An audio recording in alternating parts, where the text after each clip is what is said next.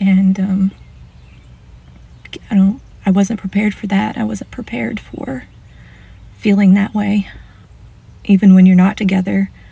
Welcome back, family. Today, we will review some more crying divorced women who just cannot seem to understand that the grass isn't always greener on the other side. What's the one thing you wish everyone around you knew about getting divorced? Everyone always prepares you that whenever you're going through a divorce, losing your husband or wife, you go through a grieving process, grieving for the loss of your marriage, the loss of your hopes and dreams together.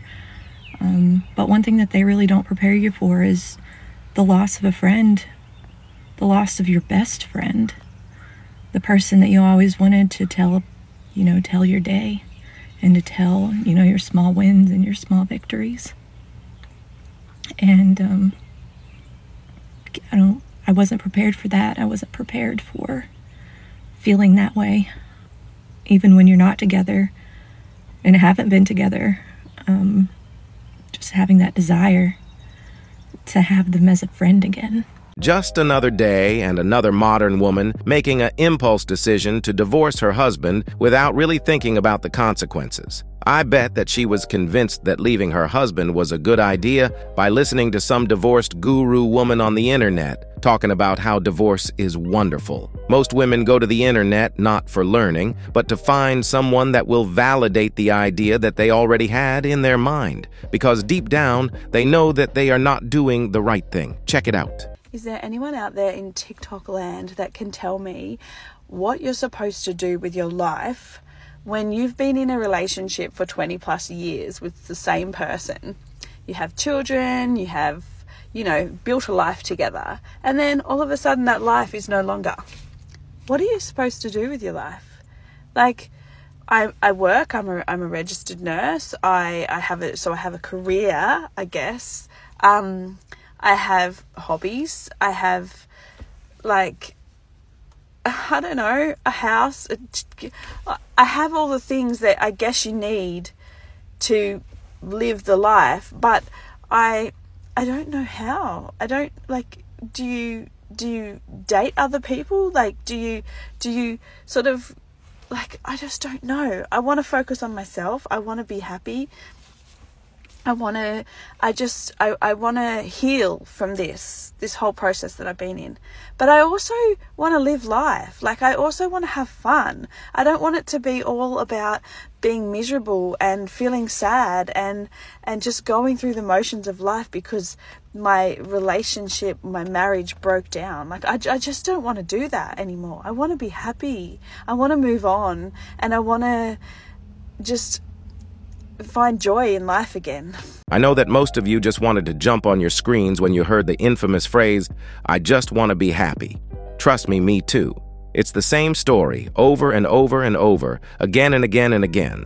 It's all about me, without even knowing what they really want. But then they get shocked when the ex-husband move on with his life, like in our next clip. My husband fell in love with my best friend. Now ex-husband, ex-best friend, but they fell in love. It's now been 4 years, and I wanted to share a very important lesson that I learned. The people that are meant to be in your life will be in your life. Nothing will stop them from simply being in your life.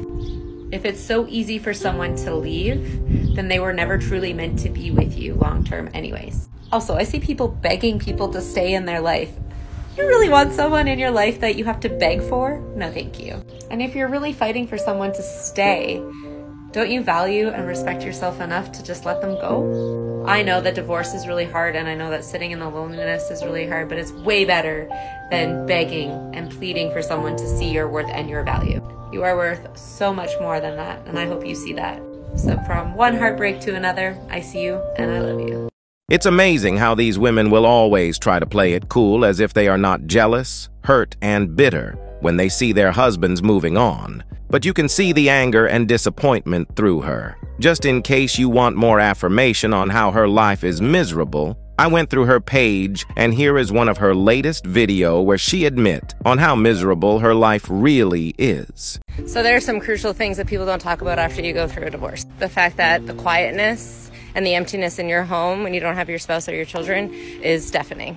You have to really get comfortable with being alone, and it's very uncomfortable. You quickly realize that you are now the center stage of all conversation in your friend group because you're now living this wild and fun life because you're no longer attached to anybody. And I don't know about you, but I spent a lot of my time crying and eating pizza and drinking wine in the bathtub. Being single is glamorized in today's society, and people are saying, yes, good for being single, and you should really, really just enjoy it. It's so freeing. When really you lost your purpose because you've been supporting this person for X amount of years and supporting their aspirations and their goals and their dreams and their desires, and you lost yourself along the way. So now it's beautiful. You get to find yourself, but it's hard to sit in that and be like, oh, who the f am I? So maybe be a little bit more gentle on the single people in your life.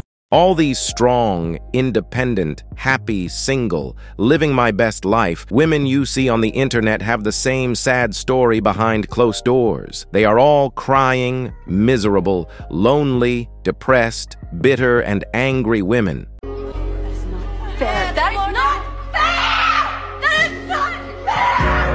They want to lead more women astray so that they can all be miserable, because we know that misery loves company. And it's sad that so many young women keep falling for their lies. I have a bonus clip for you that shows the consequences of the government incentivizing women to divorce their husbands. I do divorces for people that, a woman walks out with $200-300 million. He was an analyst at Goldman Sachs who built a hedge fund and then sold it and then used his trading algorithm to build it up to $500 million. She was hot and slept with him for a while and then stopped and started sleeping with other people and playing tennis and having Botox, and she's going to get half.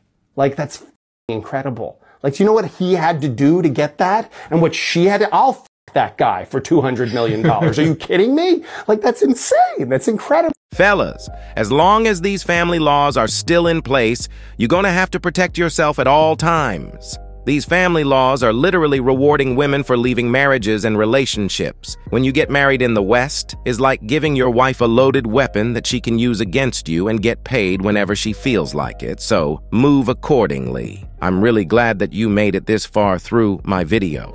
But I have a small favor to ask you. Over 90% of you are not subscribers. So if you really find some value in my content, I would really appreciate a sub, like, comment, and share so that we can keep pushing this content to more men. That would really mean a lot to me. That's it for today's video. I'm out. Peace.